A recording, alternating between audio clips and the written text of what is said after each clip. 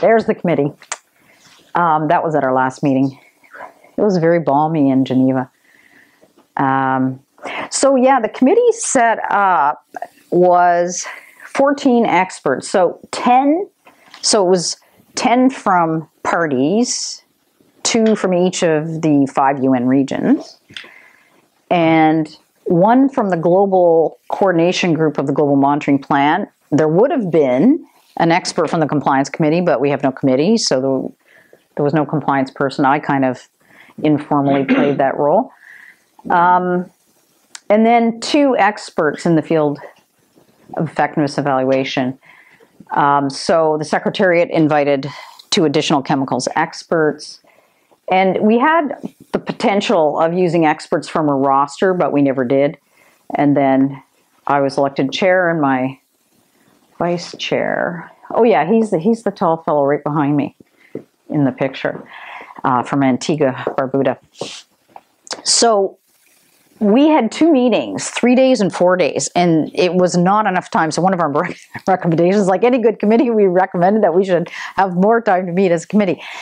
But it was very difficult to get through the material we had. The Secretariat prepared a really good report. It was like 150 pages of just analysis of how each of the articles was doing. And the first meeting we had of 3 days, we didn't get through all of it. We got through most of it, but not all of it. The next time, the 4-day meeting, we were trying to come up with, on the basis of this 150-page report, we were trying to finalize an executive summary for the Conference of the Parties to approve, as well as commentary on the framework, whether it needed to be improved, as well as approving the big 150-page analysis document. So that's a lot to do in 4 days. And, you have people, the committee, we're from all over the world, and we're working in English. It's not as easy for everybody. And people have different viewpoints. And so sometimes you have to hash out issues. And so 4 days, we felt that 2 5-day meetings is what was necessary. But the big work happened intersessionally. And if you ever get asked to be on one of these committees, especially for the chair and the vice chair, we worked with the Secretariat. So we would look at multiple drafts before it ever got to the committee.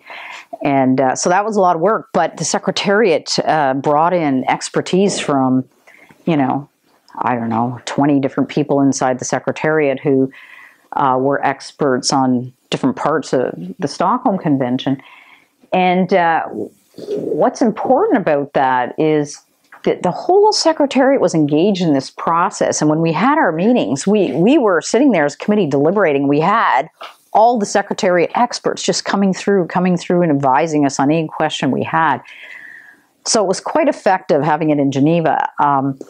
And the importance, though, of the intersessional work, I can't stress enough, because that's where we would send out a version to the whole committee. We'd get all the comments back. We'd work through all the comments and keep doing this for months on end. So, yeah, it was quite a lengthy process.